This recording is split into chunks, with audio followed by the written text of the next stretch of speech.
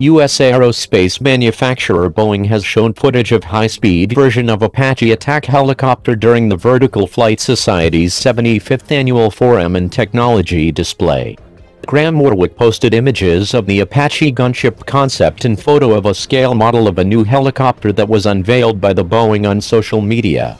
The concept, called the Advanced A64 Block II compound, is developing to serve as a gap filler in a U.S. Army Future Vertical Lift (FVL) program.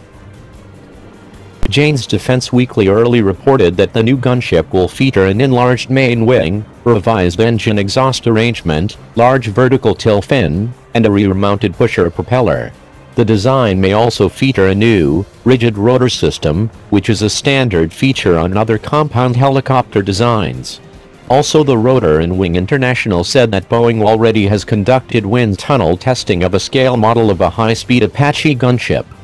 Boeing seeks to provide an affordable means to keep the current U.S. Army medium attack helicopter, the A64 Apache, capable on the highly complex multi-domain battlefield of the future through 2060, the company said in written response to questions from Rotor and Wing International. Boeing's objective is to offer and field new technologies which make up the advanced Apache in the late 2028 timeframe. According to the released photo, the new helicopter designed with the streamlined fuselage and engine nacelles, retractable gear, longer wings, tail-mounted propulsor.